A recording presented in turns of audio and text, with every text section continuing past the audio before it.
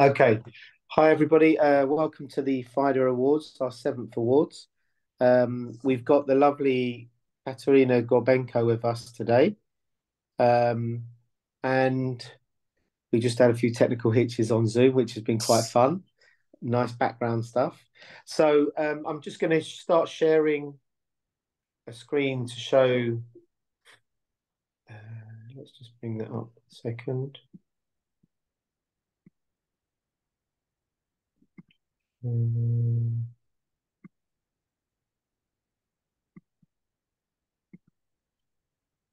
share this. Share.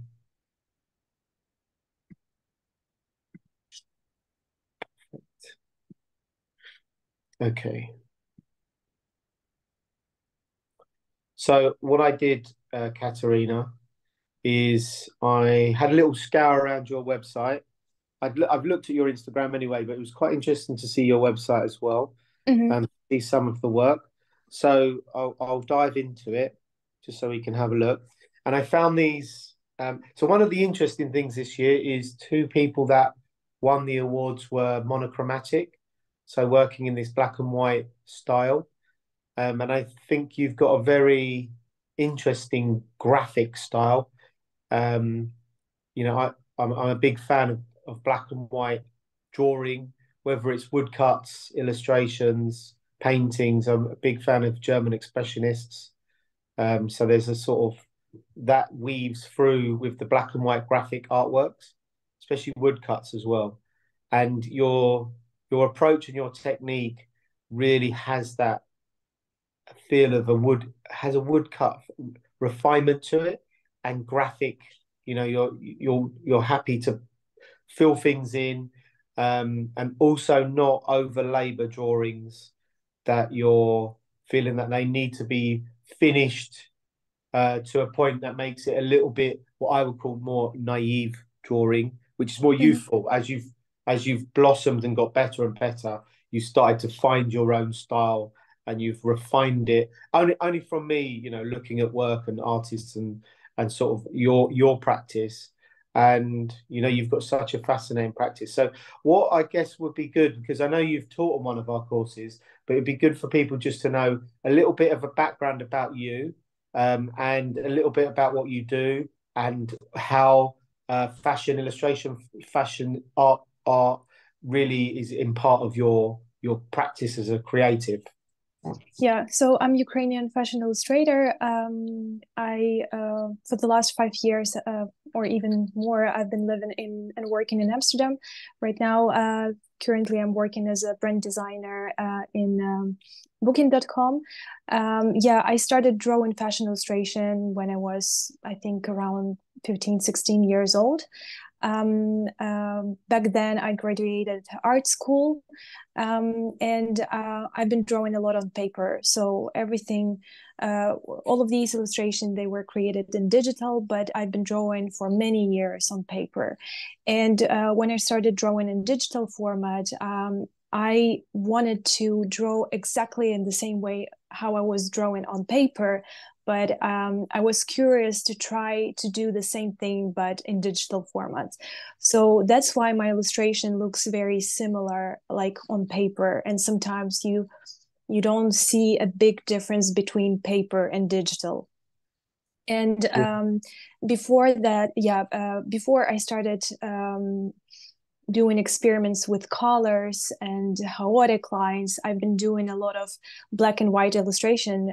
Yeah, you noticed a lot of examples on my website. And I was, during that period, I was just trying to find myself.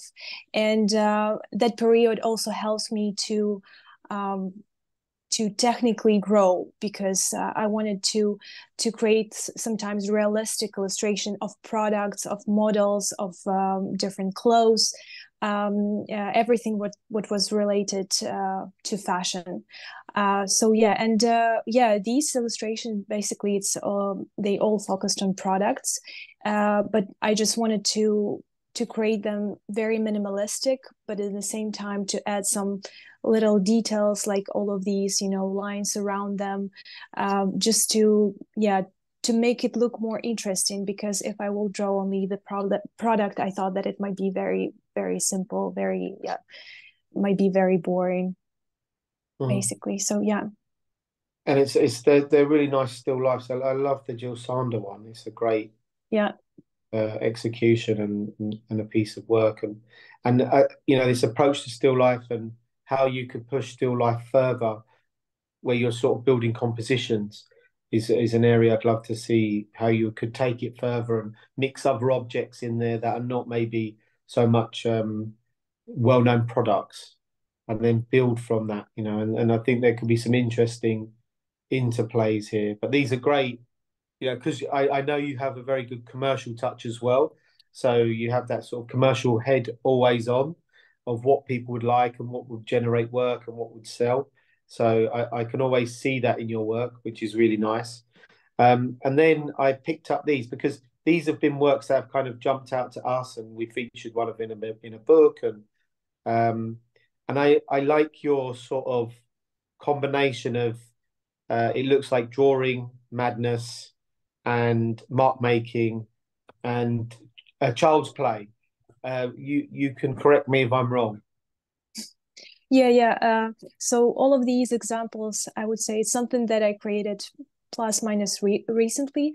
I'm trying to avoid right now using a lot of gray background. Just, I don't know, I want to add more colors, more, I want my illustration looks more vibrant and catchy, and a little bit chaotic. So that's why I'm just I'm trying just to not use a lot of gray right now. So that's why the illustration in the middle, you can see it's more warmer, I would say. But I started to experimenting more with all of these chaotic lines, I would say recently. And I don't know, I added them in the beginning just a little bit, but I think that um, every year I was trying to express myself more and more and try to experiment more with my style, and this is where I am right now. And I think even looking, if you will look at my portfolio or website, you can see how I was growing through the years, because a lot of my illustration, they were really super minimalistic.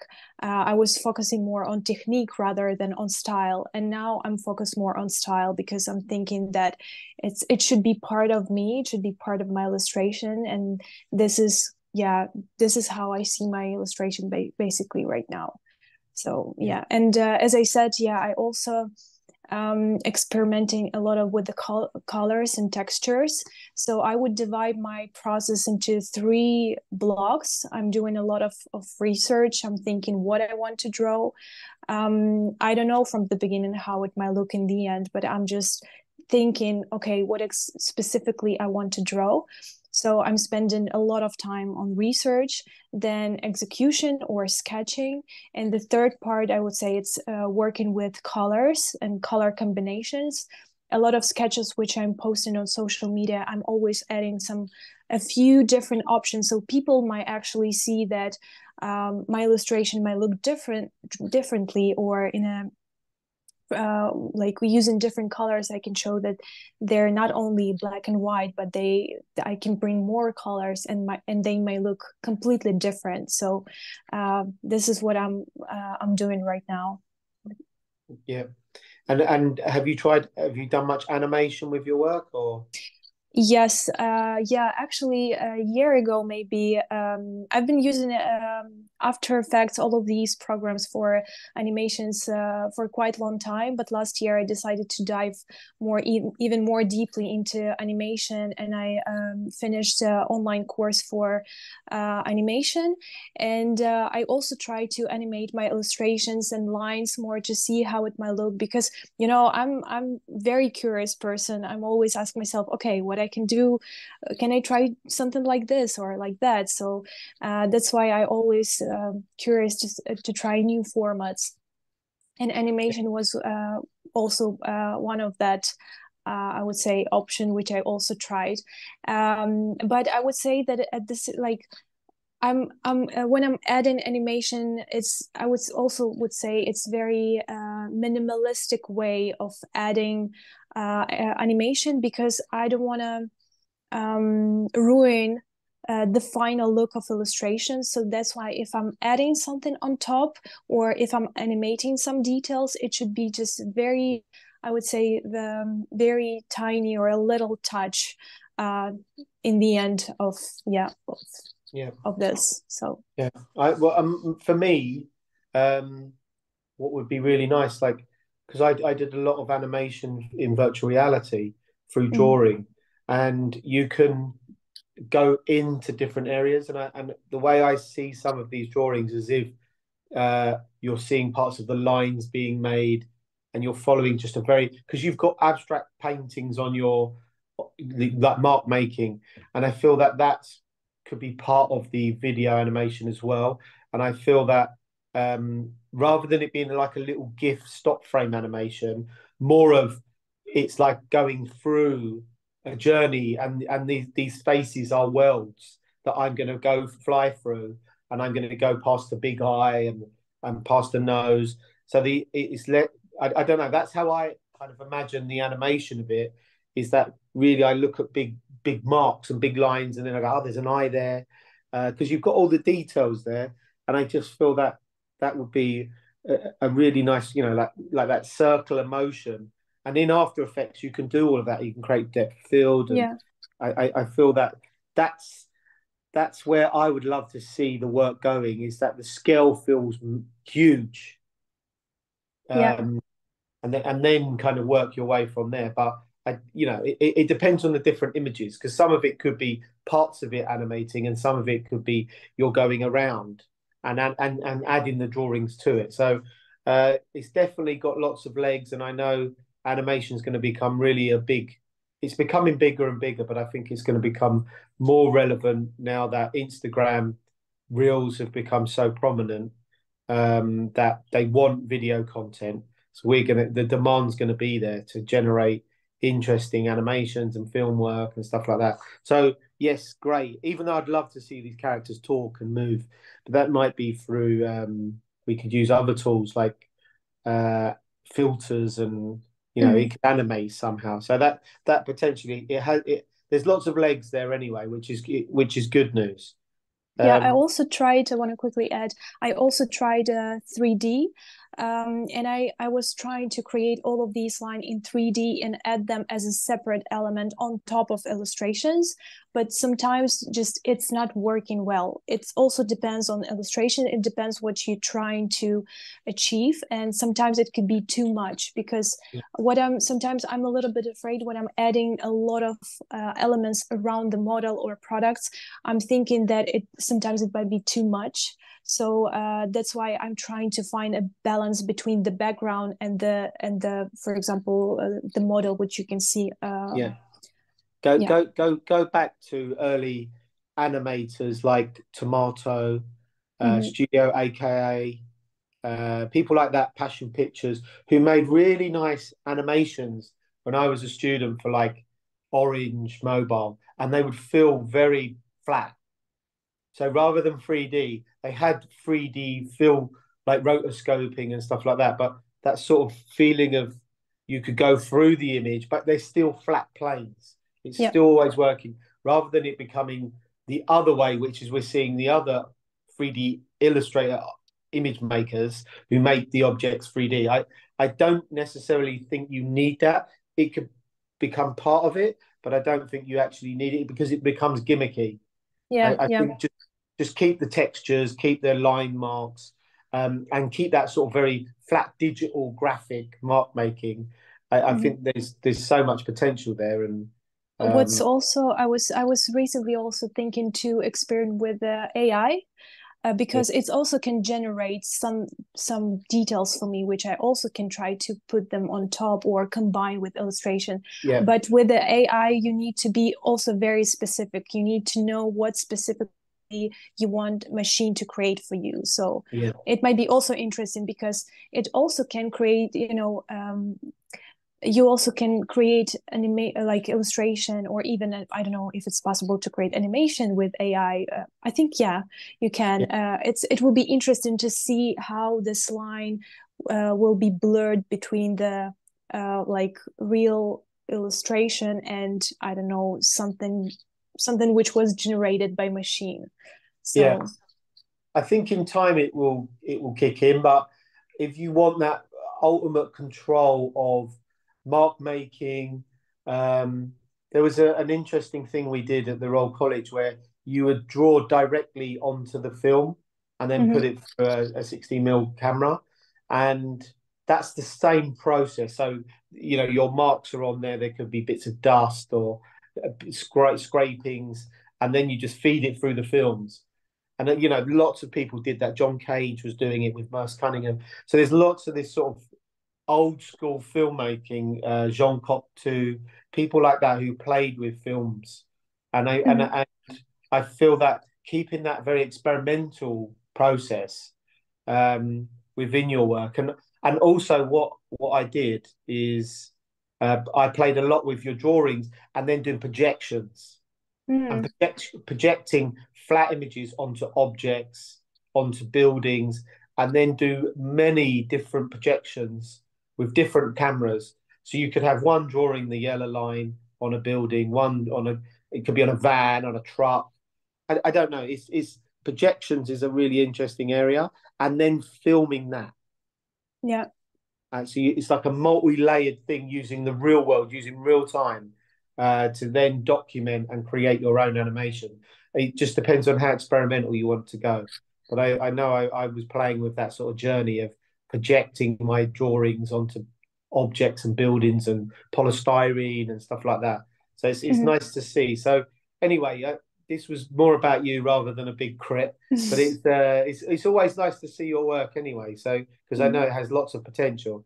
And then I guess going into the final image that the culture vulture, mhm, um, like what made you interested in selecting that one? Because it is an interest. It really interests me. mhm. You know, ev this is not the first time when I'm joining Fida award, and all the time topics completely different.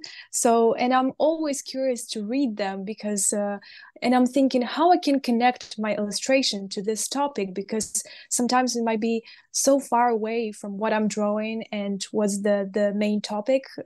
Like I can see like what's the topics in the list. So to be honest, it was my intuition which told me to try this illustration because, to be honest, it was very difficult to connect something with culture vulture because for me, like culture might be everything. You can select like whatever you want, and it might be I don't know, a culture because even like we all part of the I don't know of modern culture, and illustration also might be a part of the culture, but yeah, I just decided to try with this illustration. Yeah, it was, I would say it was my intuition which told me to try it. Ah, good, good. Because I guess the we had done in the very first year was the documentary, Hmm. and um, I did lots of research into the ideas of people going around, and we had all these issues with people with grabbing different cultures and appropriating in the wrong way. And I just thought about it's so unfair that I might go to a different country and then be Hmm. inspired or influenced and bring it back into my workflow, and then people say, "Oh, well, you're appropriating their culture. You're not Hmm. being discrediting it," and it's very difficult for a designer, and especially fashion designers who are using African or different design that they've gone and been influenced by. And John Galliano was always doing that. He was looking at so many realms of different influences, and that's part of being a human. Yeah. I thought about this vulture flying around, looking at the world and grabbing different parts of culture, which could be pop culture, it could be underground, it could be beatniks, the outsiders, all these different collectives, especially when you're trend forecasting as well. So it made me think of all of these elements. And I think maybe it felt sometimes a bit too cryptic, but the idea was this like, you're the bird and you're flying and looking at the world. And what do you look at that you pick up? And then when we saw this, we thought it was like the idea of like the face, tattoos have become quite trendy, mark making, scribbling, making notes, all of these sorts of variables that you had in your artwork, it kind of really rung true. And then it had a very, with them shades, it felt Yves Saint Laurent. I could see these sorts of brands jumping in my face, and it felt very now, very current, well executed, always playful, a little bit avant-garde, and I would like to have seen it with color or with. I love it without color, and I think Mm-hmm. that's a statement. And I think, did you think about color? uh when like first of all, when I saw this portrait, it's a portrait of Polish model. Her name is Anya Rubik. When I saw the photo shoot for V magazine, and when I saw these big sunglasses of Boucheron, I'm like, wow, I was really impressed by her look. And I'm like, I was challenge myself and ask myself, can I draw uh like these sunglasses and look realistic, and so they should pop up. And can I add, like, can I create illustration using my style and make it more look even more better, even more cooler than photography. So it was like a challenge which I, or a question which I asked myself, can I do something better than the photo? Because I want her like to look even like more like pop. And that's why I decided just to try it. And with actually with all of these lines, I didn't think how specifically I'm going to draw, or how I'm going to add them. It was so spontaneously, it was so quick. I didn't spend a lot of time drawing this. To be honest, it's very simple illustration. There's only 3 layers. It's her portrait, a texture, like a background, and only like and lines on top. And that's it. Only 3 layers. So I would say this work was created very fast. And I don't know, there were a lot of my intuition or inside of me which told me that I need to try to do this. And I'm pretty happy with the result with sunglasses. I actually also tried to create exactly the same illustration but on the paper, but I was not very happy with the final result. So that's why I also decided to draw it in digital format. So this particular illustration was created on in digital format in Adobe Photoshop. So, and I didn't want to add any colors from the beginning, because when I saw her, I'm like, oh no, this should be definitely in black and white. So, yeah. Yeah, good. And I think most of the people that I've spoken to who've won the awards this year have either done it through intuition, done it Mm-hmm. through rebellion Mm-hmm. against their jobs and want to do something a little bit against what they do as a job. Some were doing designs for Tory Burch, and they're very Mm-hmm. graphic, and then they go, right, I want to do something that's about me, something where it's more fun. And I think that all the people that I've spoken to so far that have won have all spoken about the same thing as you, rather than, oh, well, this is the drawing that I think should represent. It's more about my gut said this, and this is what I did.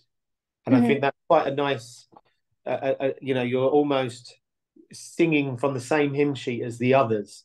And Mm-hmm. it kind of came to that sort of perfect moment where it's like, okay, right. And almost finding it quite difficult which one sort of to select from the categories. Because, this could have kind of gone into fame and fortune. It could have probably gone into the selfie. It taps into many of the different ones.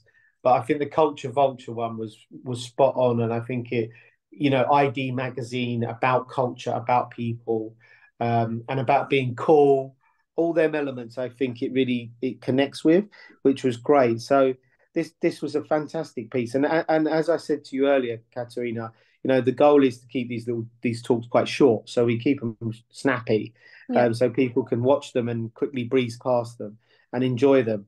So and you've created some great work, and I'd be really interested to see how you could take your work for. I'd love to see your work. I don't know if you know Shepard Fairey, who's a graffiti artist, but he Mm-hmm. uses lots of layering, And I could imagine this as a screen print. It could be on a t-shirt, but I could also imagine it having lots of layers and then printing it on top, and or collecting old posters, putting them back together, and then printing this almost like Warhol, like going up and Oh just yeah. this black and white print Hmm. over a collage.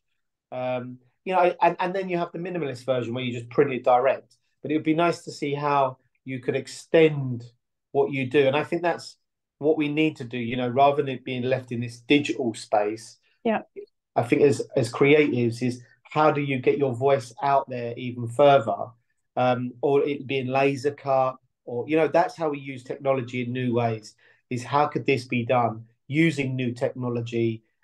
Could There was an interesting company I met called Giotto, and you could send it to the machine, and it uses the old I can't remember the dot matrix machine, but it picks up the pen and then draws it, and it can draw Mm. huge murals.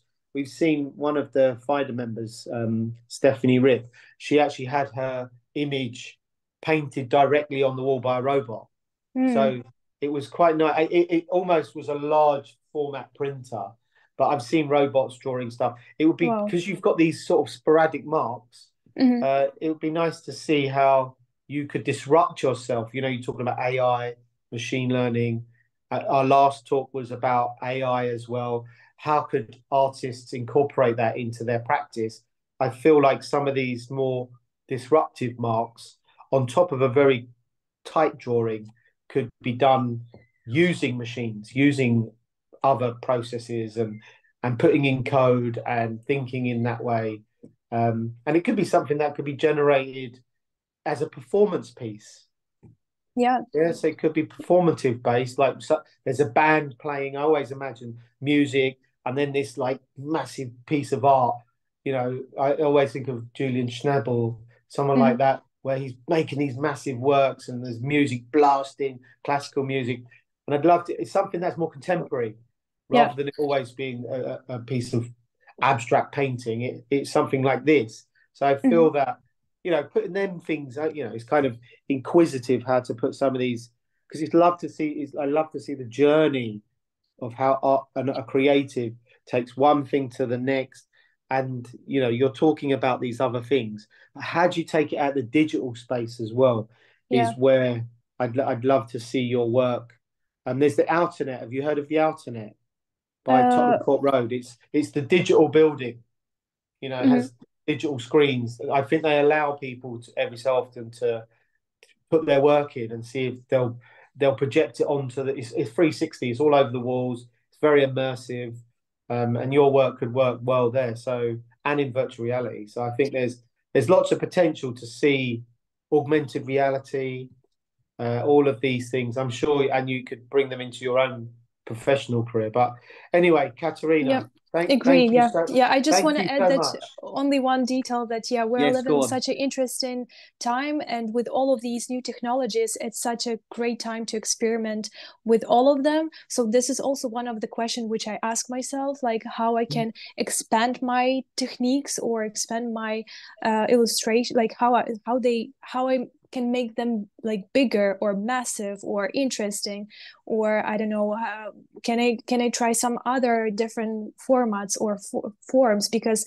if you can see like what I was doing 5 years ago or 10 years ago, it's completely different like level, I would say. So I'm really curious. I'm even curious to see where I'm going to be in the next 5 years. Maybe in the next 5 years I'm going to do all of these crazy things which you just explained. So yeah, it's Yeah. interesting time, and I think we should try to experiment with our art, definitely. Yeah, also like you talking like that, just came to mind because London is very about being rebellious, and I don't know if Amsterdam's the same, but in London we're very anti everything, and it reminds me of college when we used newsprint.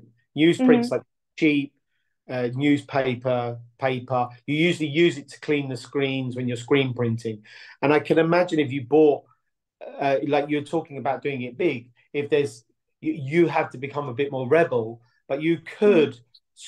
you can buy big screen prints and you could print on newsprint and almost poster onto buildings. You know, you buy your wallpaper paste, go out there at night, Yep. paste it onto a building big, you know, and you screen print parts of it, and Mm-hmm. then you know, and it's newsprint, so it's quite cheap, and you could do it in lots of places, and it's a different angle to your work, and it you know Mm-hmm. you may not see yourself as a graffiti artist, but it's almost an artist who wants to be noticed. You know, Basquiat, his approach was very much the same, and Mm-hmm. then some of these other marks you could have, you know, you could bring in the idea of someone like Matisse who had a really long stick, and you're kind of standing there drawing with this long stick, all these abstract marks on top of your newsprint. So going large and being a little bit disruptive within it, you know, it could be buildings that are going to be knocked down or places where you can put stuff up, but it then gives you the space to photograph your work large, and Mm-hmm. that could, I think that could be a potential opportunity for you there, is to think that way, or and this have this very lo-fi cheap approach, you know, all them objectives stuck to you rather than expensive big gallery. It's use the environment around you, Yeah. and then and that gives you an opportunity for people to see your work. You know, I did it in my degree about night discourse where people walk Mm-hmm. and they see stuff, and that's very much in the graffiti world, how graffiti artists think. So I think that could, your work's definitely got the potential for that. So I think when I first did Fida, it was be more diva. Now I think it's be more rebel. So I think that that approach is the way forward. But yes, I know you've got lots to do, Kateryna. So I'm mindful of your world. But thank you for coming today. And after all that technical glitch, we managed to get through it Yeah, using yeah, many no different worries. technology. But Thank you well for your done. patience. Yeah. No worries. Well done. Thank you, Yeah, Kate. thank Have a you good so day. much. Thank you so Bye much. bye. Yeah, Bye bye. bye-bye.